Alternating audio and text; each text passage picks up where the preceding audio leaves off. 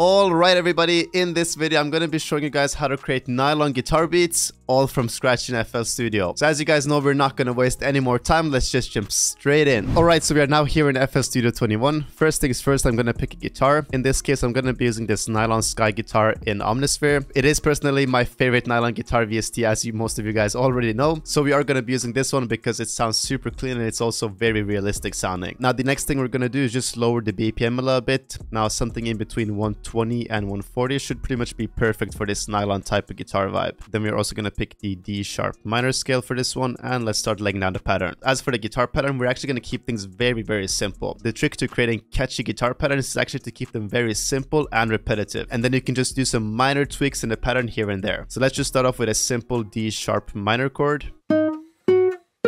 So we are just going to have this for the first bar. As you guys can see, it's just a simple D sharp minor chord with an inverted middle note right here. And then we also have a small filler note right here just for these half steps.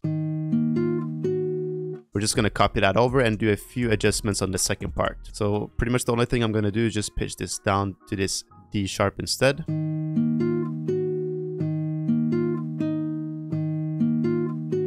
This is pretty cool. Now that we have the first part, I'm just going to copy the whole thing over and let's try to pitch it up by 5 semitones to see how that sounds.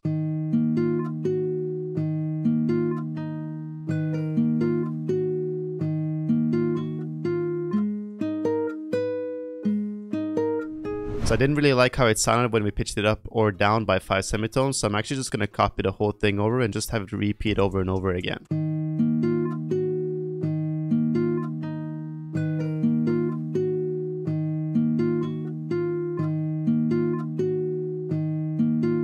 So we can have this as our foundation and then add some more on top later on. Let's go in and add some effects to the guitar.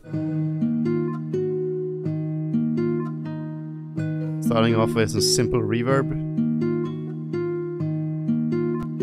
Next we need some EQ for the low end as well.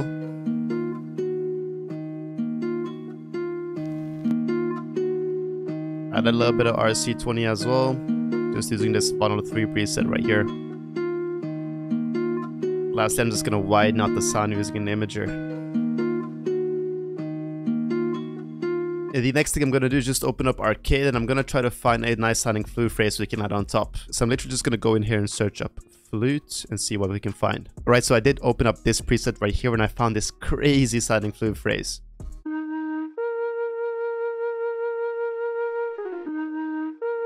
That's fire. All I'm going to do is just add a little bit of EQ and reverb and then we can blend it together nicely with the guitar. Alright, this thing behind me just fell, so the rest of the video is going to have to be without it. So now with both the flute and the guitar we have this. And they complement each other very well.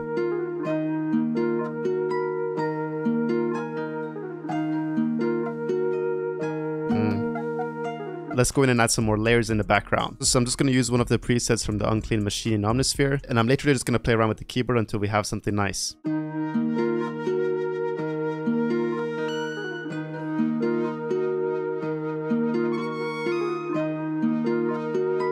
Just mess around.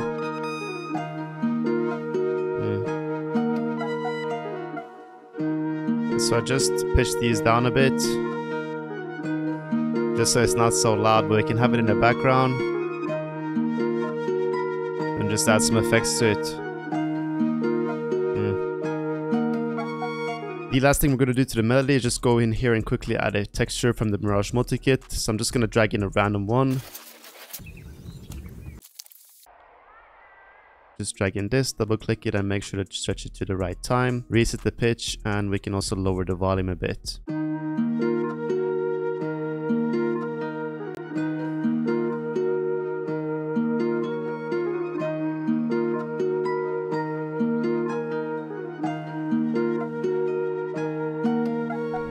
Right now that we have the sample finished, let's quickly add some drums. As for all the drum sounds I'm using, they are also coming from the Mirage multi-kit. So if you like any of the drum sounds you hear in this video, you can obviously check out the kit. It is on my website, which is BBMarko.com, or you guys can just click the first link down below. By the way, I'm having a crazy sale on the website until the end of the week, so make sure you guys go check out the kit on the website. So if you like any of the sounds you hear, make sure to check it out.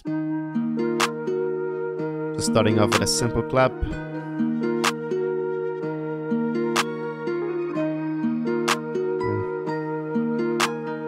Just get the bounce going.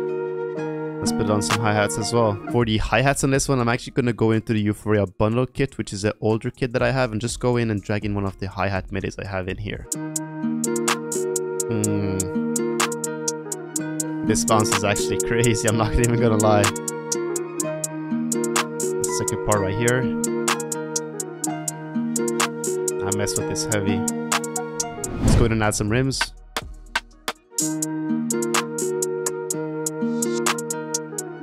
Okay, so we have a pretty cool bounce going right now before we add a kick. Let's go in and pick a hard hitting kick for this one. I'm even gonna go in here and actually boost it so it's extra punchy. Just copy that over.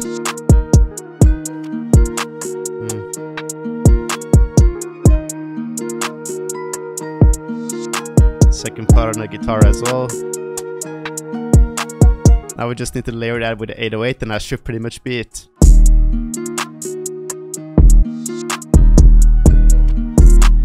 With the 808 as well. That's hard. There's some cool little chops here and there.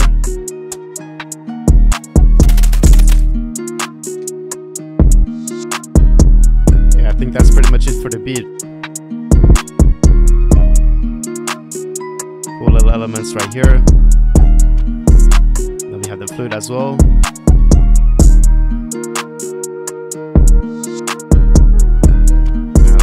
Fire.